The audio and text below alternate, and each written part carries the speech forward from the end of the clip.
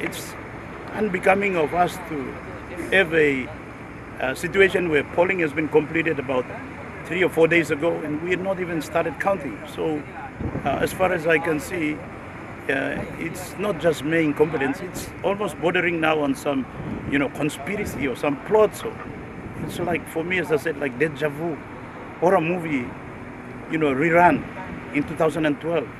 And I want to call on the election manager and his ROs and the polling officials, counting officials, and the chief electoral commissioner. They have to get their act together.